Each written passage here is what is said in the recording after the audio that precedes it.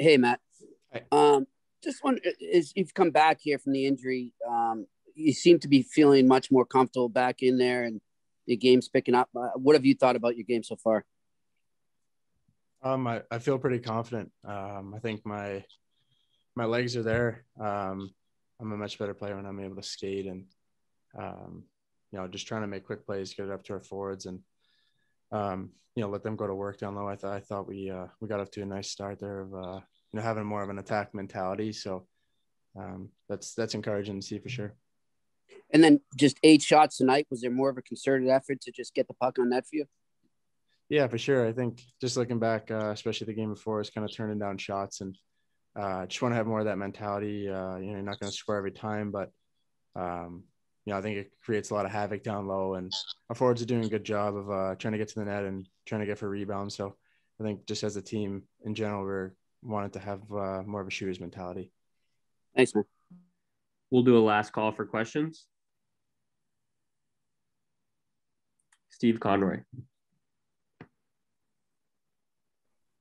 Grizz, obviously you get 43 shots on net and only one by him on the power play. Just how does this team break through and get going on 5-on-5?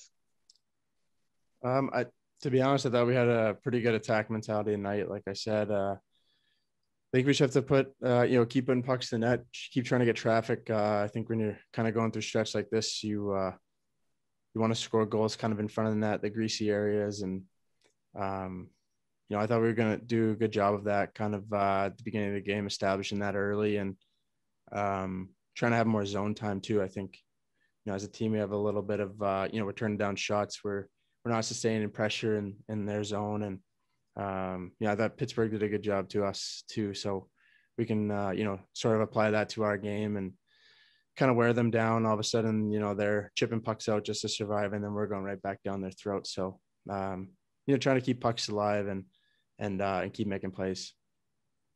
Last question, Kevin Paul Dupont. Matt, Richie sets that good screen on yours. How cognizant are you of him being there, or can you be that selective? I mean, you've got to get that shot off, but can you see it developing?